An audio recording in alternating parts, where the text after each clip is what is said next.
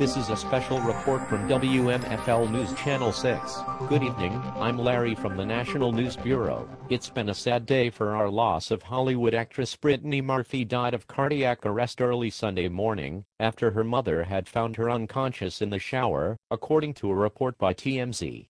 The actress was 32. It is reported that a call went out to 911 from Murphy's Los Angeles home at 8 a.m. Attempts to revive her were not successful. A spokesperson for Cedars-Sinai Medical Center confirmed to People that Murphy died at the facility Sunday at 10:04 a.m. The actress's rep, Nicole Perna, said in a statement Sunday afternoon, "In this time of sadness, the family thanks you for your love and support. It is their wish that you respect their privacy." In addition to the White Hotel in Clueless, the Atlanta-born Murphy co-starred in 8 Mile with Eminem, and Girl, Interrupted, with Angelina Jolie.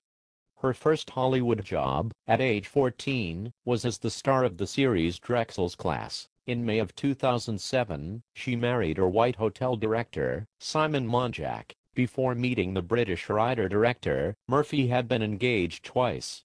She split with Best Boy grip Joe Macaluso in August 2006, and ended her engagement to Jeff Quatinetz, CEO of the Hollywood talent agency The Firm, in 2004. She previously dated Ashton Kutcher, her co-star in 2003's Just Married. On Sunday, Kutcher tweeted, "See you on the other side, kid. Today the world lost a little piece of sunshine.